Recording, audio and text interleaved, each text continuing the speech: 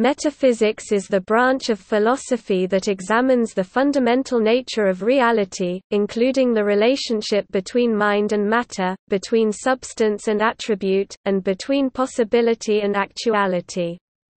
The word metaphysics comes from two Greek words that, together, literally mean after or behind or among the study of the natural.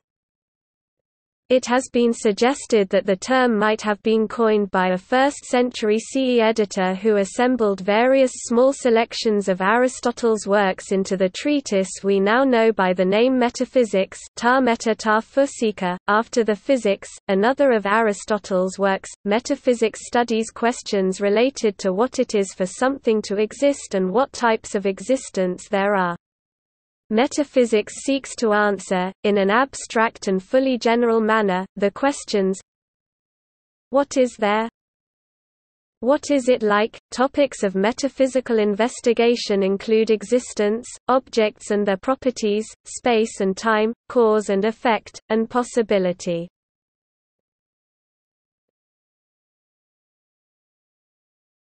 Topic: Epistemological foundation. Metaphysics study which is conducted using deduction from that which is known a priori. Like foundational mathematics, which is sometimes considered a special case of metaphysics applied to the existence of number, it tries to give a coherent account of the structure of the world, capable of explaining our everyday and scientific perception of the world, and being free from contradictions. In mathematics, there are many different ways to define numbers. Similarly, in metaphysics, there are many different ways to define objects, properties, concepts, and other entities which are claimed to make up the world. While metaphysics may, as a special case, study the entities postulated by fundamental science such as atoms and superstrings, its core topic is the set of categories such as object, property and causality which those scientific theories assume. For example, claiming that electrons have charge is a scientific theory, while exploring what it means for electrons to be, or at least, to be perceived as objects, charge to be a property, and for both to exist in a topological entity called space, is the task of metaphysics. There are two broad stances about what is the world studied by metaphysics. The strong, classical view assumes that the objects studied by metaphysics exist independently of any observer, so that the subject is the most fundamental of all sciences. The weak, modern view assumes that the objects studied by metaphysics exist inside the mind of an observer, so the subject becomes a form of introspection and conceptual analysis. Some philosophers, notably Kant, discuss both of these worlds, and what can be inferred about each one. Some philosophers, such as the logical positivists, and many scientists, reject the strong view of metaphysics as meaningless and unverifiable. Others reply that this criticism also applies to any type of knowledge, including hard science, which claims to describe anything other than the contents of human perception, and thus that the world of perception is the objective world in some sense. Metaphysics itself usually assumes that some stance has been taken on these questions and that it may proceed independently of the choice. The question of which stance to take belongs instead to another branch of philosophy, epistemology.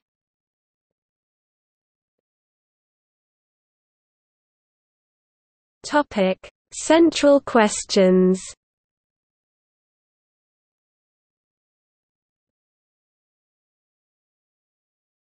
Topic: Ontology, being. Ontology is the philosophical study of the nature of being, becoming, existence or reality, as well as the basic categories of being and their relations. Traditionally listed as the core of metaphysics, ontology often deals with questions concerning what entities exist or may be said to exist and how such entities may be grouped, related within a hierarchy, and subdivided according to similarities and differences.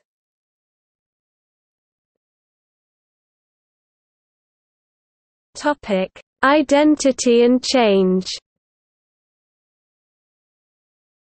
Identity is a fundamental metaphysical issue. Metaphysicians investigating identity are tasked with the question of what, exactly, it means for something to be identical to itself, or, more controversially, to something else. Issues of identity arise in the context of time. What does it mean for something to be itself across two moments in time? How do we account for this? Another question of identity arises when we ask what our criteria ought to be for determining identity. And how does the reality of identity interface with linguistic expressions? The metaphysical positions one takes on identity have far-reaching implications on issues such as the mind-body problem, personal identity, ethics, and law. The ancient Greeks took extreme positions on the nature of change. Parmenides denied change altogether, while Heraclitus argued that change was ubiquitous. Why cannot step into the same river twice? Identity, sometimes called numerical identity, is the relation that a thing bears to itself, and which no thing bears to anything other than itself, cf. sameness. A modern philosopher who made a lasting impact on the philosophy of identity was Leibniz, whose law of the indiscernibility of identicals is still in wide use today. It states that if some object X is identical to some object Y, then any property that X has, Y will have as well. Put formally, it states X Y X equals Y P P X left right arrow P Y display style foral X foral Y X equals Y right arrow foral P X left right arrow P Y. However, it seems, too, that objects can change over time. If one were to look at a tree one day, and the tree later lost a leaf, it would seem that one could still be looking at that same tree. Two rival theories to account for the relationship between change and identity are perdurantism, which treats the tree as a series of tree stages, and endurantism, which maintains that the organism, the same tree, is present at every stage in its history.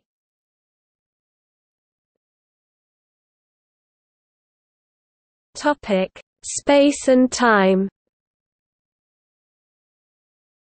Objects appear to us in space and time, while abstract entities such as classes, properties, and relations do not. What then is meant by space and time such that it can serve this function as a ground for objects? Are space and time entities themselves, of some form, or must they exist prior to other entities? How exactly can they be defined? For example, if time is defined as a rate of change, then must there always be something changing in order for time to exist? Topic: Causality. Classical philosophy recognized a number of causes, including teleological future causes. In special relativity and quantum field theory, the notions of space, time and causality become tangled together, with temporal orders of causations becoming dependent on who is observing them. The laws of physics are symmetrical in time, so could equally well be used to describe time as running backwards. Why then do we perceive it as flowing in one direction, the arrow of time, and as containing causation flowing in the same direction? Causality is linked by most philosophers to the concept of counterfactuals. To say that A caused B means that if A had not happened then B would not have happened. Causality is usually required as a foundation for philosophy of science, if science aims to understand causes and effects and make predictions about them.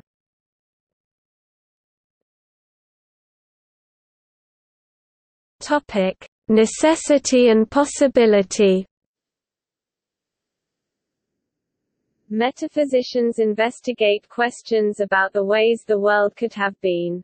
David Lewis, in On the Plurality of Worlds, endorsed a view called concrete modal realism, according to which facts about how things could have been are made true by other concrete worlds, just as in ours, in which things are different. Other philosophers, such as Gottfried Leibniz, have dealt with the idea of possible worlds as well. The idea of necessity is that any necessary fact is true across all possible worlds. A possible fact is true in some possible world, even if not in the actual world. For example, it is possible that cats could have had two tails, or that any particular apple could have not existed. By contrast, certain propositions seem necessarily true, such as analytic propositions, e.g., all bachelors are unmarried. The particular example of analytic truth being necessary is not universally held among philosophers.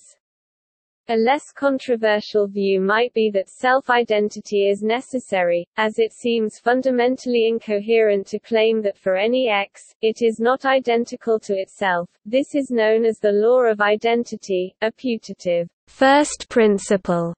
Aristotle describes the principle of non-contradiction. It is impossible that the same quality should both belong and not belong to the same thing. This is the most certain of all principles. Wherefore they who demonstrate refer to this as an ultimate opinion. For it is by nature the source of all the other axioms.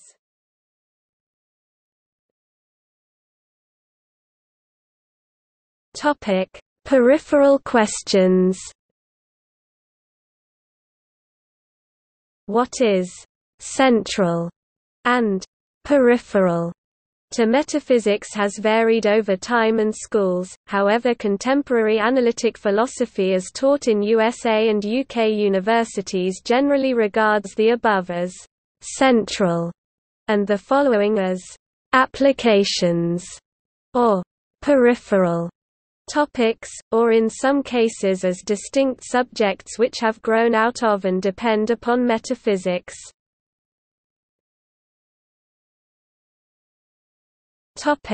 Cosmology and cosmogony. Metaphysical cosmology is the branch of metaphysics that deals with the world as the totality of all phenomena in space and time. Historically, it formed a major part of the subject alongside ontology, though its role is more peripheral in contemporary philosophy. It has had a broad scope, and in many cases was founded in religion. The ancient Greeks drew no distinction between this use and their model for the cosmos. However, in modern times it addresses questions about the universe which are beyond the scope of the physical sciences. It is distinguished from religious cosmology in that it approaches these questions using philosophical methods, e.g. dialectics. Cosmogony deals specifically with the origin of the universe. Modern metaphysical cosmology and cosmogony try to address questions such as: what is the origin of the universe? What is its first cause? Is its existence necessary? See monism, pantheism, emanationism and creationism. What are the ultimate material components of the universe? See mechanism, dynamism, hylomorphism, atomism. What is the ultimate reason for the existence of the universe? Does the cosmos have a purpose? See teleology.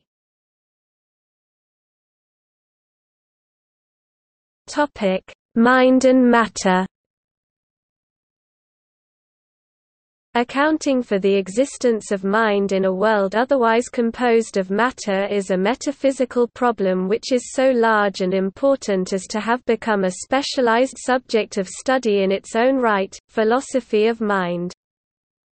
Substance dualism is a classical theory in which mind and body are essentially different, with the mind having some of the attributes traditionally assigned to the soul, and which creates an immediate conceptual puzzle about how the two interact.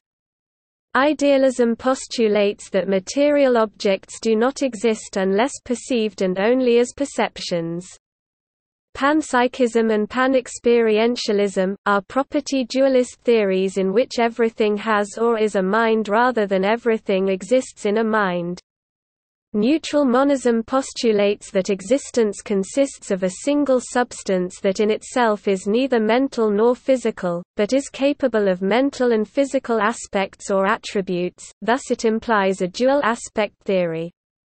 For the last century, the dominant theories have been science-inspired, including materialistic monism, type identity theory, token identity theory, functionalism, reductive physicalism, non-reductive physicalism, eliminative materialism, anomalous monism, property dualism, epiphenomenalism and emergence.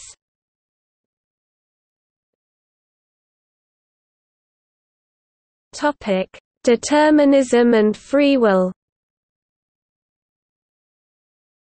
Determinism is the philosophical proposition that every event, including human cognition, decision and action, is causally determined by an unbroken chain of prior occurrences. It holds that nothing happens that has not already been determined. The principal consequence of the deterministic claim is that it poses a challenge to the existence of free will. The problem of free will is the problem of whether rational agents exercise control over their own actions and decisions. Addressing this problem requires understanding the relation between freedom and causation, and determining whether the laws of nature are causally deterministic. Some philosophers, known as incompatibilists, view determinism and free will as mutually exclusive. If they believe in determinism, they will therefore believe free will to be an illusion, a position known as hard determinism. Proponents range from Baruch Spinoza to Ted Honderich. Henry Bergson defended free will in his dissertation Time and Free Will from 1889. Others, labeled compatibilists or soft determinists, believe that the two ideas can be reconciled coherently. Adherents of this view include Thomas Hobbes and many modern philosophers such as John Martin Fisher. Incompatibilists who accept free will but reject determinism are called libertarians, a term not to be confused with the political sense. Robert Kane and Alvin Plantinga are modern defenders of this theory.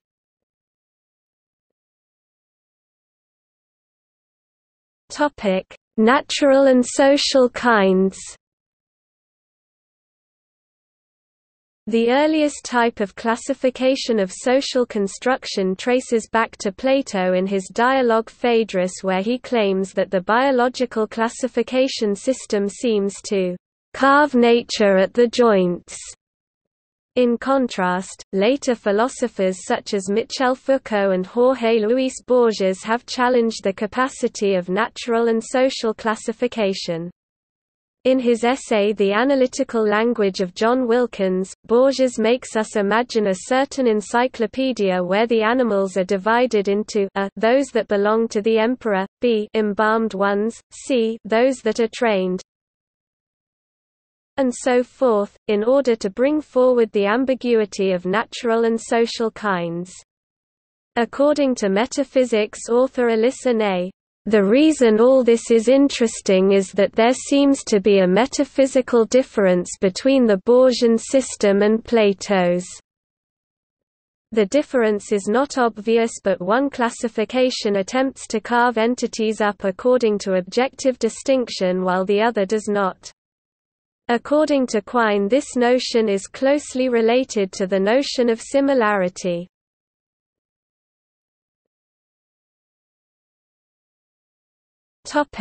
Number. There are different ways to set up the notion of number in metaphysics theories. Platonist theories postulate number as a fundamental category itself. Others consider it to be a property of an entity called a group, comprising other entities, or to be a relation held between several groups of entities, such as, "The number 4 is the set of all sets of 4 things." Many of the debates around universals are applied to the study of number, and are of particular importance due to its status as a foundation for the philosophy of mathematics and for mathematics itself.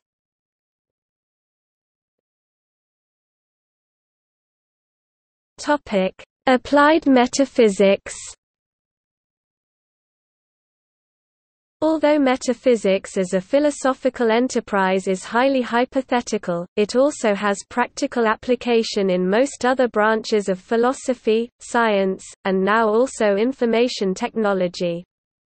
Such areas generally assume some basic ontology, such as a system of objects, properties, classes, and spacetime, as well as other metaphysical stances on topics such as causality and agency, then build their own particular theories upon these. In science, for example, some theories are based on the ontological assumption of objects with properties such as electrons having charge, while others may reject objects completely, such as quantum field theories, where spread out electronness becomes a property of spacetime rather than an object.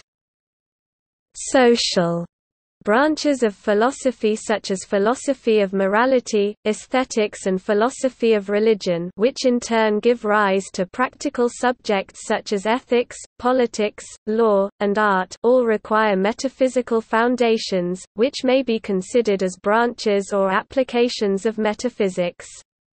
For example, they may postulate the existence of basic entities such as value, beauty, and God. Then they use these postulates to make their own arguments about consequences resulting from them. When philosophers in these subjects make their foundations, they are doing applied metaphysics, and may draw upon its core topics and methods to guide them, including ontology and other core and peripheral topics. As in science, the foundations chosen will in turn depend on the underlying ontology used, so philosophers in these subjects may have to dig right down to the ontological layer of metaphysics to find what is possible for their theories. For example, a contradiction obtained in a theory of God or beauty might be due to an assumption that it is an object rather than some other kind of ontological entity.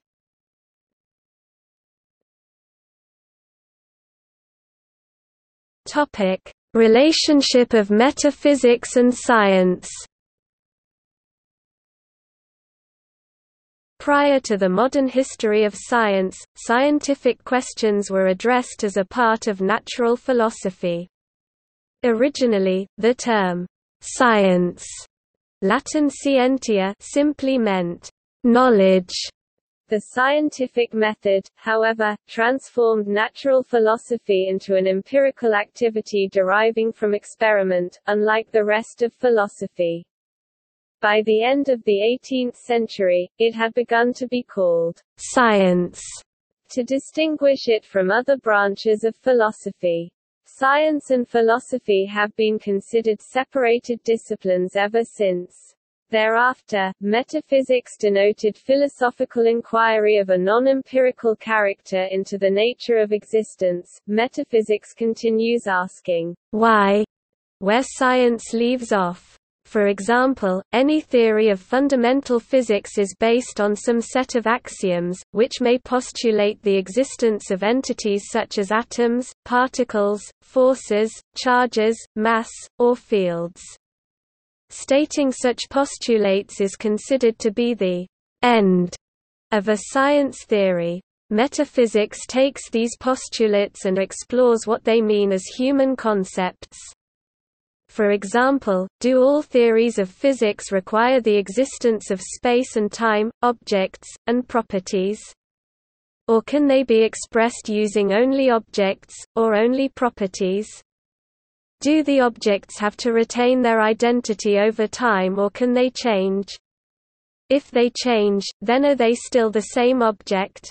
Can theories be reformulated by converting properties or predicates such as red into entities such as redness or redness fields or processes? There is some reading happening over there appears in some human languages in place of the use of properties. Is the distinction between objects and properties fundamental to the physical world or to our perception of it?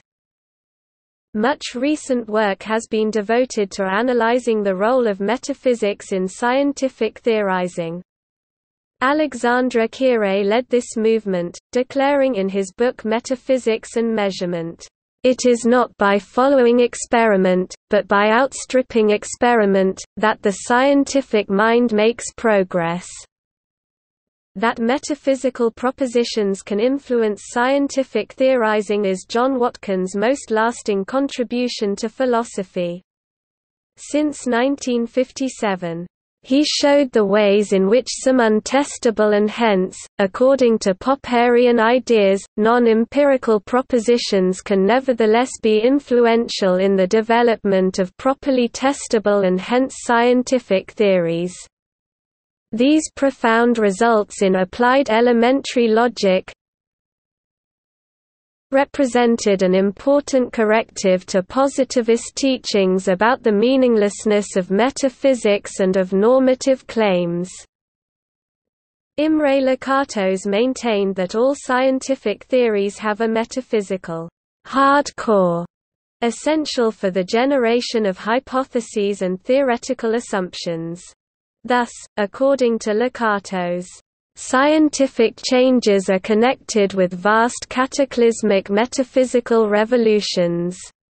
An example from Biology of Lakatos' thesis, David Hull has argued that changes in the ontological status of the species concept have been central in the development of biological thought from Aristotle through Cuvier, Lamarck, and Darwin. Darwin's ignorance of metaphysics made it more difficult for him to respond to his critics because he could not readily grasp the ways in which their underlying metaphysical views differed from his own. In physics, new metaphysical ideas have arisen in connection with quantum mechanics, where subatomic particles arguably do not have the same sort of individuality as the particulars with which philosophy has traditionally been concerned. Also, adherence to a deterministic metaphysics in the face of the challenge posed by the quantum mechanical uncertainty principle led physicists such as Albert Einstein to propose alternative theories that retained determinism. A.N. Whitehead is famous for creating a process philosophy metaphysics inspired by electromagnetism and special relativity. In chemistry, Gilbert Newton Lewis addressed the nature of motion, arguing that an electron should not be said to move when it has none of the properties of motion. Catherine Hawley notes that the metaphysics even of a widely accepted scientific theory may be challenged if it can be argued that the metaphysical presuppositions of the theory make no contribution to its predictive success.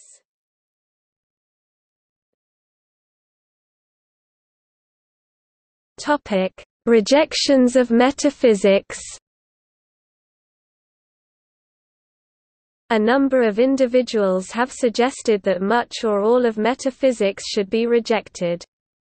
In the 16th century, Francis Bacon rejected scholastic metaphysics, and argued strongly for what is now called empiricism, being seen later as the father of modern empirical science. In the 18th century, David Hume took a strong position, arguing that all genuine knowledge involves either mathematics or matters of fact and that metaphysics, which goes beyond these, is worthless. He concludes his inquiry concerning human understanding with the statement, If we take in our hand any volume, of divinity or school metaphysics, for instance, let us ask, does it contain any abstract reasoning concerning quantity or number? No. Does it contain any experimental reasoning concerning matter of fact and existence? No. Commit it then to the flames, for it can contain nothing but sophistry and illusion. 33 years after Hume's inquiry appeared, Immanuel Kant published his Critique of Pure Reason. Although he followed Hume in rejecting much of previous metaphysics, he argued that there was still room for some synthetic a priori knowledge, concerned with matters of fact yet obtainable independent of experience. These included fundamental structures of space, time, and causality. He also argued for the freedom of the will and the existence of things in themselves, the ultimate but unknowable objects of experience.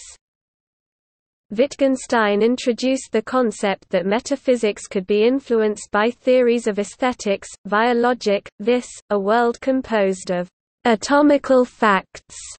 In the 1930s, A. J. Ayer and Rudolf Carnap endorsed Hume's position. Carnap quoted the passage above. They argued that metaphysical statements are neither true nor false but meaningless since, according to their verifiability theory of meaning, a statement is meaningful only if there can be empirical evidence for or against it. Thus, while Ayer rejected the monism of Spinoza, he avoided a commitment to pluralism, the contrary position, by holding both views to be without meaning. Carnap took a similar line with the controversy over the reality of the external world. While the logical positivism movement is now considered dead, with a major proponent A. J. Ayer admitting in a TV interview that, "It was a lot of fun, but it was false." It has continued to influence philosophy development, arguing against such rejections. The scholastic philosopher Edward Feser has observed that Hume's critique of metaphysics, and specifically Hume's fork, is notoriously self-refuting. Feser argues that Hume's fork itself is not a conceptual truth and is not empirically testable.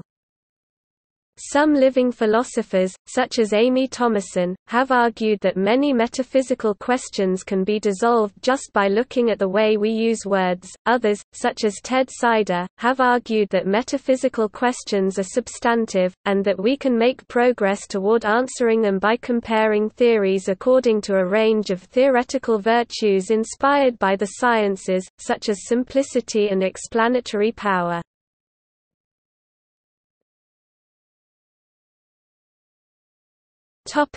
Etymology. The word metaphysics derives from the Greek words meta, after, and physica, physics.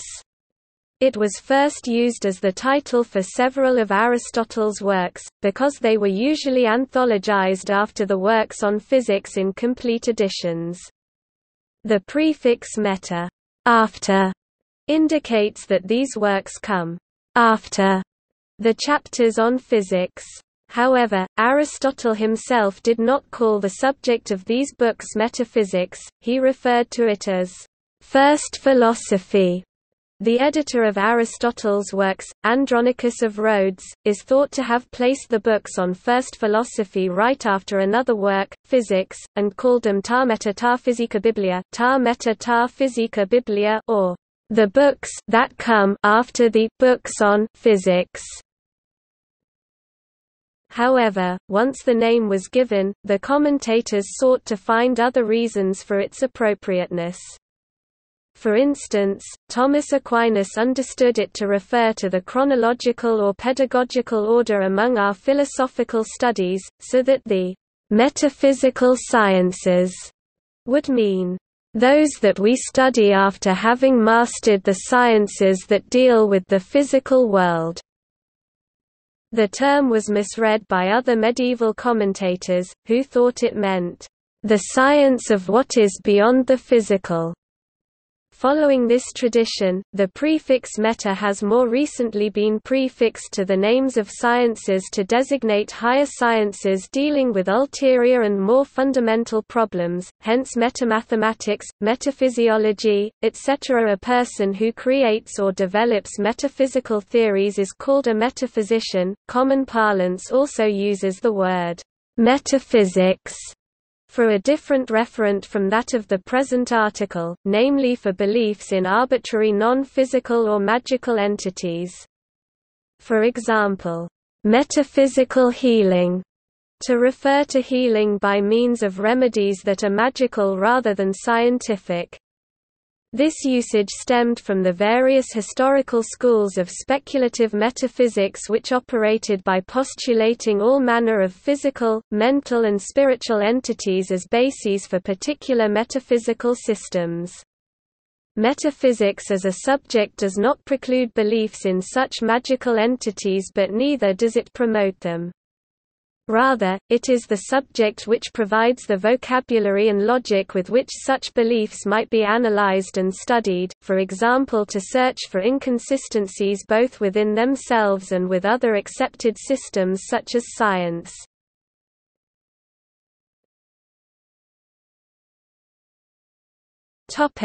History and schools of metaphysics.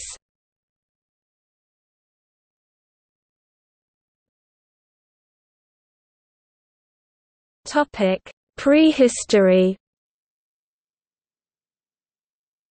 Cognitive archaeology such as analysis of cave paintings and other prehistoric art and customs suggests that a form of perennial philosophy or shamanism metaphysics may stretch back to the birth of behavioral modernity, all around the world.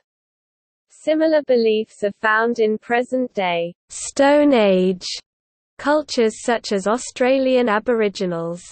Perennial philosophy postulates the existence of a spirit or concept world alongside the day-to-day world, and interactions between these worlds during dreaming and ritual, or on special days or at special places. It has been argued that perennial philosophy formed the basis for Platonism, with Plato articulating, rather than creating, much older widespread beliefs.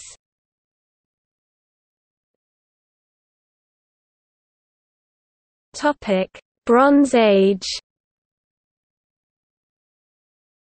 Bronze Age cultures such as ancient Mesopotamia and ancient Egypt, along with similarly structured but chronologically later cultures such as Mayans and Aztecs, developed belief systems based on mythology, anthropomorphic gods, mind-body dualism, and a spirit world, to explain causes and cosmology. These cultures appear to have been interested in astronomy and may have associated or identified the stars with some of these entities. In ancient Egypt, the ontological distinction between order and chaos seems to have been important.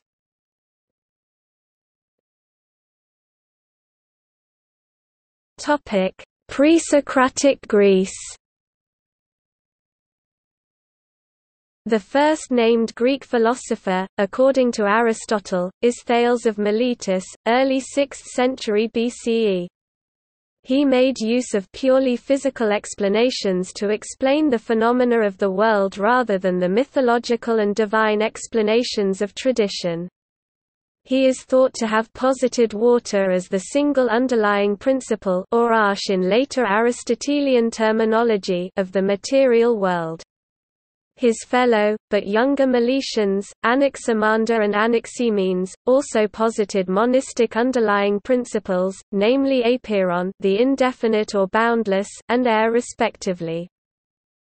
Another school was the Eleatics, in southern Italy.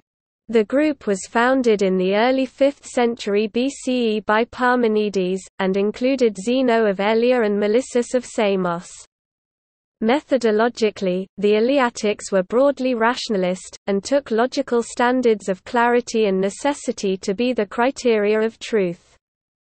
Parmenides' chief doctrine was that reality is a single unchanging and universal being. Zeno used reductio ad absurdum, to demonstrate the illusory nature of change and time in his paradoxes. Heraclitus of Ephesus, in contrast, made change central, teaching that, "all things flow." His philosophy, expressed in brief aphorisms, is quite cryptic. For instance, he also taught the unity of opposites. Democritus and his teacher Leucippus, are known for formulating an atomic theory for the cosmos. They are considered forerunners of the scientific method.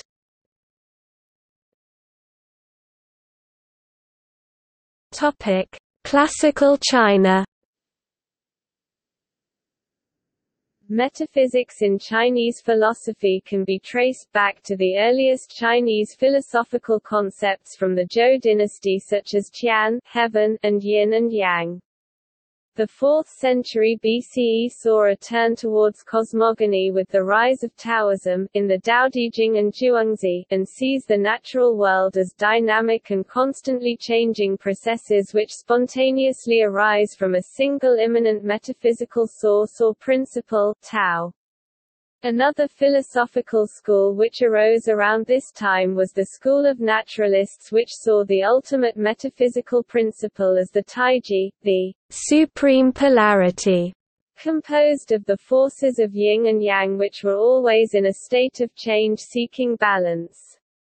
Another concern of Chinese metaphysics, especially Taoism, is the relationship and nature of being and non-being, yu and wu. The Taoists held that the ultimate, the Tao, was also non-being or no presence.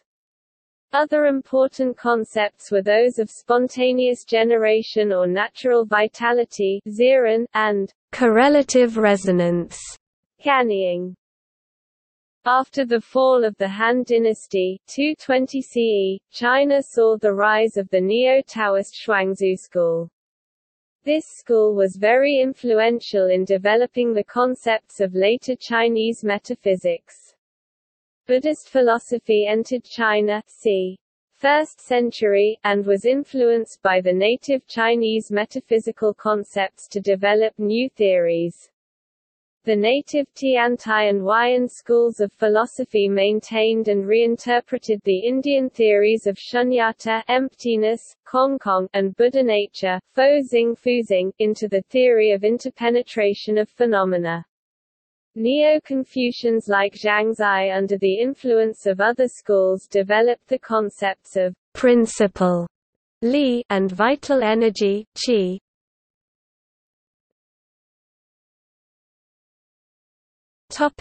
Socrates and Plato.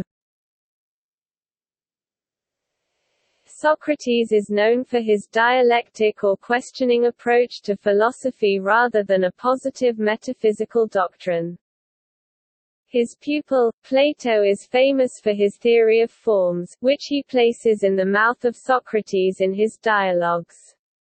Platonic realism, also considered a form of idealism, is considered to be a solution to the problem of universals, i.e., what particular objects have in common is that they share a specific form which is universal to all others of their respective kind.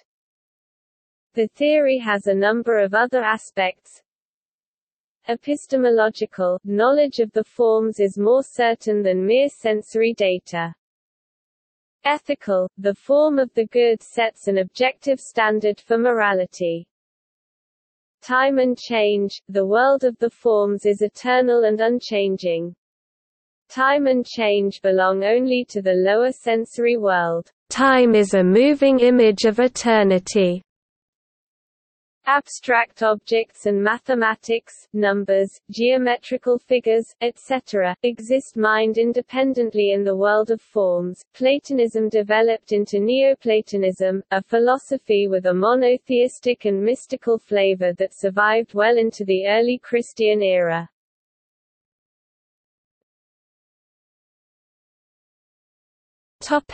Aristotle. Plato's pupil Aristotle wrote widely on almost every subject, including metaphysics. His solution to the problem of universals contrasts with Plato's. Whereas Platonic forms are existentially apparent in the visible world, Aristotelian essences dwell in particulars. Potentiality and actuality are principles of a dichotomy which Aristotle used throughout his philosophical works to analyze motion, causality and other issues. The Aristotelian theory of change and causality stretches to four causes: the material, formal, efficient and final. The efficient cause corresponds to what is now known as a cause simplicity. Final causes are explicitly teleological, a concept now regarded as controversial in science. The matter-form dichotomy was to become highly influential in later philosophy as the substance-essence distinction. The opening arguments in Aristotle's Metaphysics, Book 1, revolve around the senses, knowledge, experience, theory, and wisdom. The first main focus in the Metaphysics is attempting to determine how intellect advances from sensation through memory, experience, and art, to theoretical knowledge. Aristotle claims that eyesight provides us with the capability to recognize and remember experiences, while sound allows us to learn.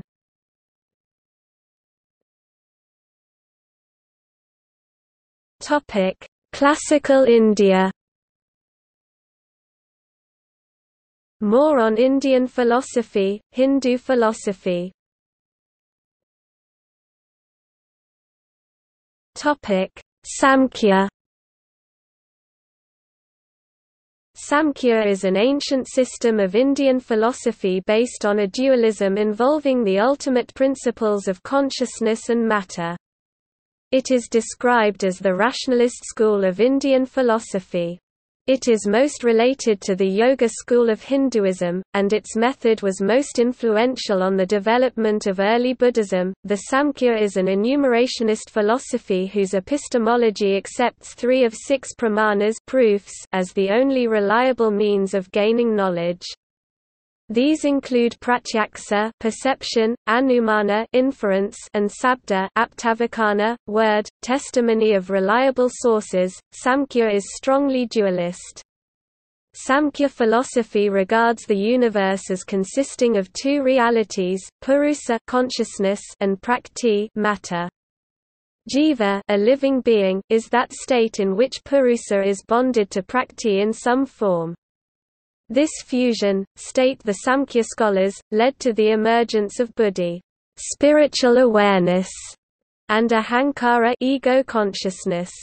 The universe is described by this school as one created by purusa prakti entities infused with various permutations and combinations of variously enumerated elements, senses, feelings, activity and mind. During the state of imbalance, one of more constituents overwhelm the others, creating a form of bondage, particularly of the mind. The end of this imbalance, bondage, is called liberation, or moksha, by the Sāṃkhya school. The existence of God or Supreme Being is not directly asserted, nor considered relevant by the Sāṃkhya philosophers. Sāṃkhya denies the final cause of Ishvara, God. While the Sāṃkhya school considers the Vedas as a reliable source of knowledge, it is an atheistic philosophy according to Paul Deussen and other scholars. A key difference between Sāṃkhya and Yoga schools, state scholars, is that Yoga school accepts a personal, yet essentially inactive, deity, or personal God. Sāṃkhya is known for its theory of gunas, qualities, innate tendencies. Guna, it states, are of 3 types: sattva being good, compassionate, illuminating, positive, and constructive; rajas is one of activity, chaotic, passion, impulsive, potentially good or bad; and tamas being the quality of darkness, ignorance, destructive, lethargic, negative. Everything, all life forms and human beings, state Sāṃkhya scholars, have these 3 gunas, but in different proportions. The interplay of these gunas defines the character of someone or something, of nature, and determines the progress of life. The Sāṃkhya theory of gunas was widely discussed, developed and refined by various schools of Indian philosophies, including Buddhism. Sāṃkhya's philosophical treatises also influenced the development of various theories of Hindu ethics.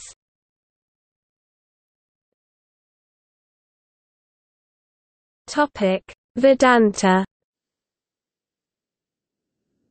Realization of the nature of self-identity is the principal object of the Vedānta system of Indian metaphysics. In the Upanishads, self-consciousness is not the first-person indexical self-awareness or the self-awareness which is self-reference without identification, and also not the self-consciousness which as a kind of desire is satisfied by another self-consciousness. It is self-realization, the realization of the self consisting of consciousness that leads all else. The word self-consciousness in the Upanishads means the knowledge about the existence and nature of Brahman. It means the consciousness of our own real being, the primary reality.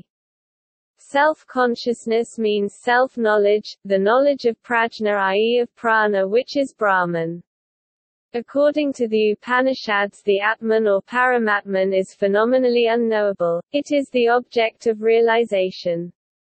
The Atman is unknowable in its essential nature, it is unknowable in its essential nature because it is the eternal subject who knows about everything including itself. The Atman is the knower and also the known. Metaphysicians regard the self either to be distinct from the Absolute or entirely identical with the Absolute.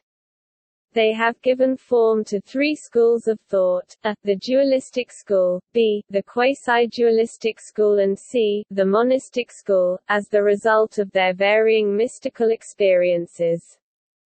Prakti and Atman, when treated as two separate and distinct aspects, form the basis of the dualism of the Shvatashvatara Upanishad.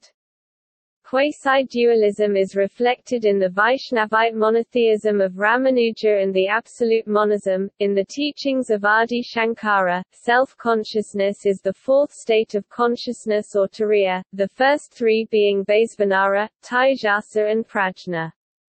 These are the four states of individual consciousness. There are three distinct stages leading to self-realization. The first stage is in mystically apprehending the glory of the self within us as though we were distinct from it. The second stage is in identifying the I within with the self, that we are in essential nature entirely identical with the pure self. The third stage is in realizing that the Atman is Brahman, that there is no difference between the self and the Absolute. The fourth stage is in realizing, I am the Absolute, Aham Brahman Asmi. The fifth stage is in realizing that Brahman is the all that exists, as also that which does not exist.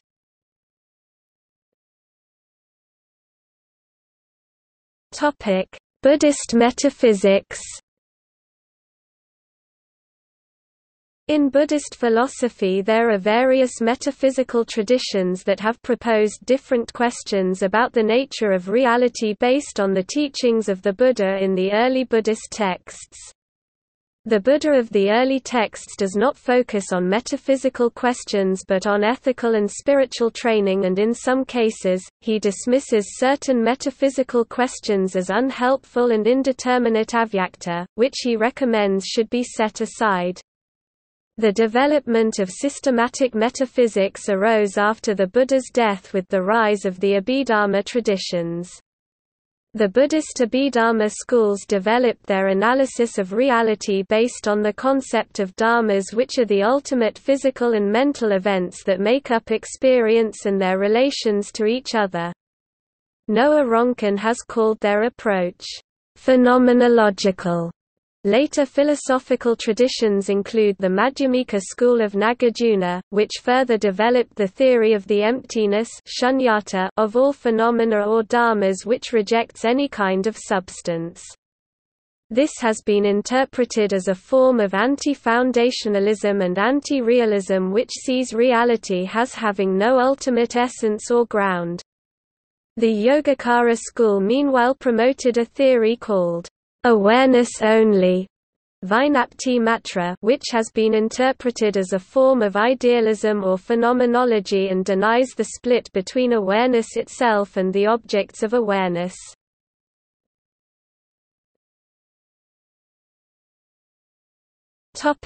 Islamic metaphysics.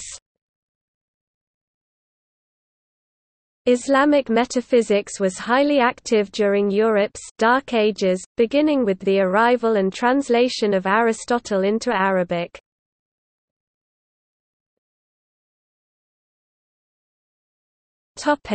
Scholasticism and the Middle Ages. More on medieval philosophy and metaphysics. Medieval philosophy. Between about 1100 and 1500, philosophy as a discipline took place as part of the Catholic Church's teaching system, known as scholasticism. Scholastic philosophy took place within an established framework blending Christian theology with Aristotelian teachings. Although fundamental orthodoxies were not commonly challenged, there were nonetheless deep metaphysical disagreements, particularly over the problem of universals, which engaged Duns Scotus and Pierre Abelard. William of Ockham is remembered for his principle of ontological parsimony.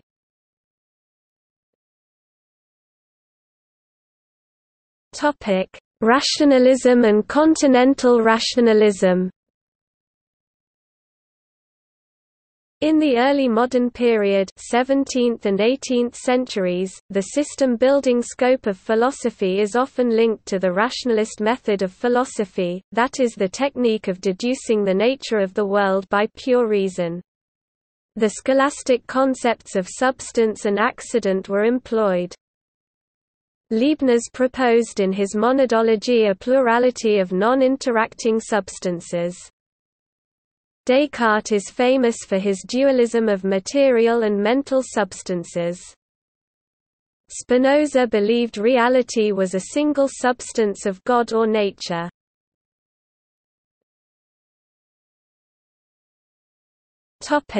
British empiricism. British empiricism marked something of a reaction to rationalist and system-building metaphysics, or speculative metaphysics as it was pejoratively termed. The skeptic David Hume famously declared that most metaphysics should be consigned to the flames, see below. Hume was notorious among his contemporaries as one of the first philosophers to openly doubt religion, but is better known now for his critique of causality. John Stuart Mill, Thomas Reid and John Locke were less skeptical, embracing a more cautious style of metaphysics based on realism, common sense and science. Other philosophers, notably George Berkeley, were led from empiricism to idealistic metaphysics.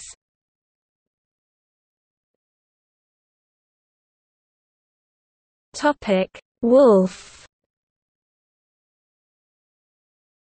Christian Wolff had theoretical philosophy divided into an ontology or philosophia prima as a general metaphysics, which arises as a preliminary to the distinction of the three special metaphysics on the soul, world and God, rational psychology, rational cosmology and rational theology.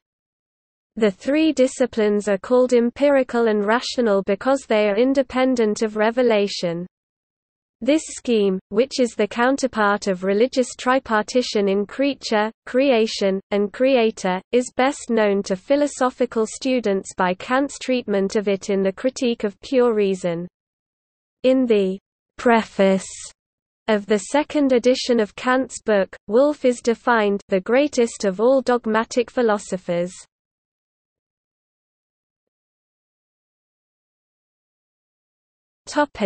Kant. Immanuel Kant attempted a grand synthesis and revision of the trends already mentioned, scholastic philosophy, systematic metaphysics, and skeptical empiricism, not to forget the burgeoning science of his day.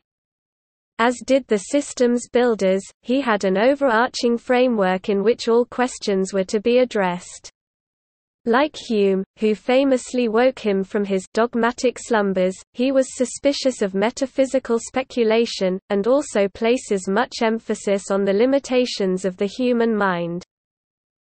Kant described his shift in metaphysics away from making claims about an objective noumenal world, towards exploring the subjective phenomenal world, as a Copernican revolution, by analogy to, though opposite in direction to, Copernicus' shift from man, the subject, to the sun, an object, at the center of the universe.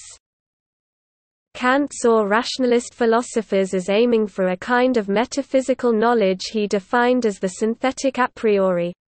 That is knowledge that does not come from the senses, it is a priori, but is nonetheless about reality, synthetic. Inasmuch as it is about reality, it differs from abstract mathematical propositions, which he terms analytical a priori, and being a priori it is distinct from empirical, scientific knowledge, which he terms synthetic a posteriori. The only synthetic a priori knowledge we can have is of how our minds organize the data of the senses. That organizing framework is space and time, which for Kant have no mind-independent existence, but nonetheless operate uniformly in all humans. A priori knowledge of space and time is all that remains of metaphysics as traditionally conceived. There is a reality beyond sensory data or phenomena, which he calls the realm of noumena, however, we cannot know it as it is in itself, but only as it appears to us. He allows himself to speculate that the origins of phenomenal God, morality, and free will might exist in the noumenal realm, but these possibilities have to be set against its basic unknowability for humans. Although he saw himself as having disposed of metaphysics, in a sense, he has generally been regarded in retrospect as having a metaphysics of his own, and as beginning the modern analytical conception of the subject.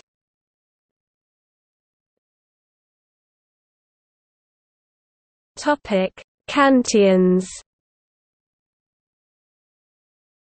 19th-century philosophy was overwhelmingly influenced by Kant and his successors. Schopenhauer, Schelling, Fichte and Hegel all purveyed their own panoramic versions of German idealism, Kant's own caution about metaphysical speculation, and refutation of idealism, having fallen by the wayside. The idealistic impulse continued into the early 20th century with British idealists such as F.H. Bradley and J.M.E. McTaggart. Followers of Karl Marx took Hegel's dialectic view of history and refashioned it as materialism.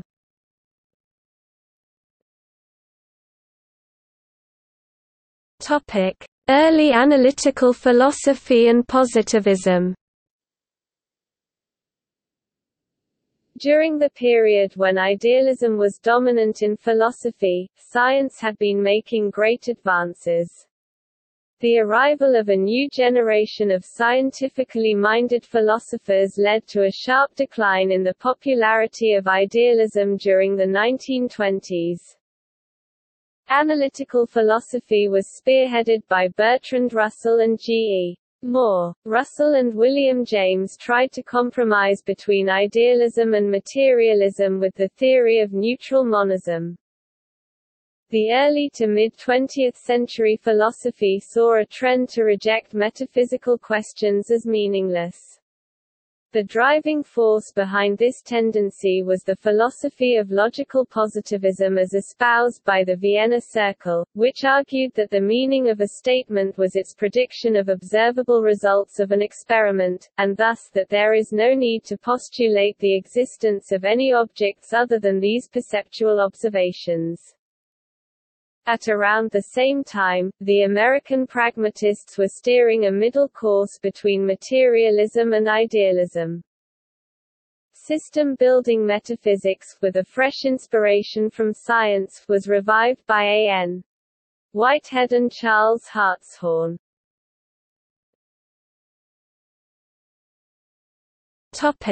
Continental philosophy.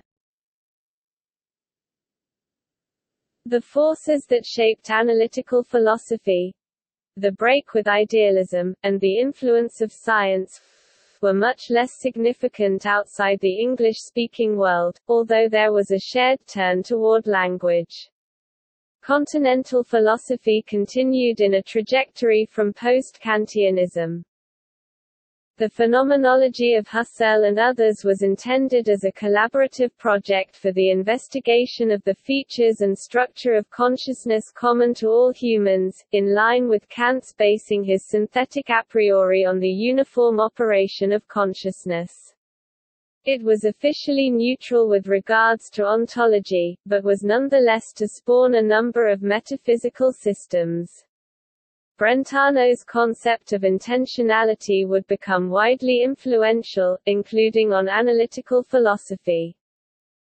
Heidegger, author of Being and Time, saw himself as refocusing on being qua being, introducing the novel concept of Dasein in the process. Classing himself an existentialist, Sartre wrote an extensive study of being and nothingness. The speculative realism movement marks a return to full-blooded realism. Topic: Process metaphysics. There are two fundamental aspects of everyday experience: change and persistence. Until recently, the Western philosophical tradition has arguably championed substance and persistence, with some notable exceptions, however. According to process thinkers, novelty, flux and accident do matter, and sometimes they constitute the ultimate reality. In a broad sense, process metaphysics is as old as Western philosophy, with figures such as Heraclitus, Plotinus, Duns Scotus, Leibniz, David Hume, Georg Wilhelm Friedrich Hegel, Friedrich Wilhelm Joseph von Schelling, Gustav Theodor Fechner, Friedrich Adolf Trendelenburg, Charles Renouvier, Karl Marx, Ernst Mach, Friedrich Wilhelm Nietzsche, Émile Boutroux, Henry Bergson, Samuel Alexander and Nicholas Berdyaev. It seemingly remains an open question whether major continental figures such as the late Martin Heidegger, Maurice Merleau-Ponty, Gilles Deleuze, Michel Foucault, or Jacques Derrida should be included. In a strict sense, process metaphysics may be limited to the works of a few founding fathers: G.W.F. Hegel, Charles Sanders Peirce, William James, Henry Bergson, A.N. Whitehead, and John Dewey. From a European perspective, there was a very significant and early Whiteheadian influence on the works of outstanding scholars such as Émile Meyerson (1859–1933), Louis Couturat (1868–1914), Jean Wahl (1888–1974), Robin George Collingwood (1889–1943), Philippe Devaux (1902–1979), Hans Jonas (1903–1993), Dorothy M. Emmett (1904–2000), Maurice Merleau-Ponty (1908–1961), Enzo Pace (1911–1976), Charlie Dunbar Broad (1887–1971), Wolff Mays (1912–2005), Ilya Prigogine (1917–2003), Jules Vuillemin (1920–2001), Jean Ladriere (1921–2007), Gilles Deleuze (1925–1995), Wolfart Pannenberg (1928–2014), and Rainer Wheel (1929–2010).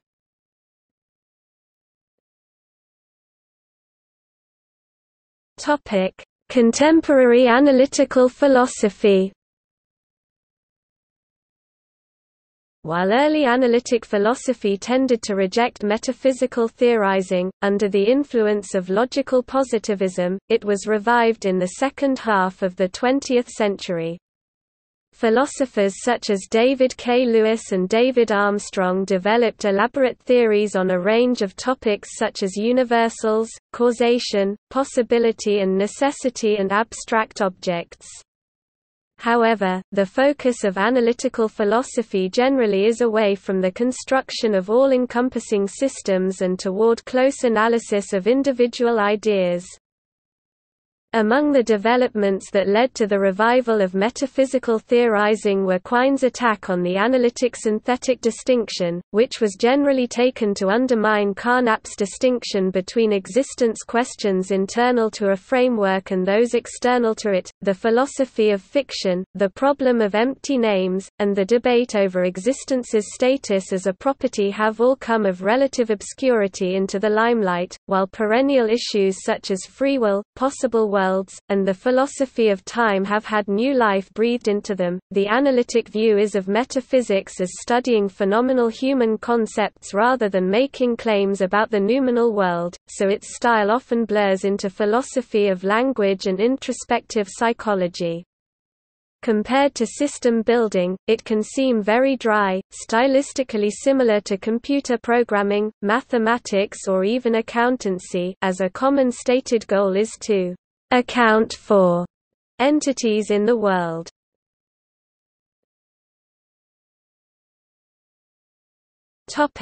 See also: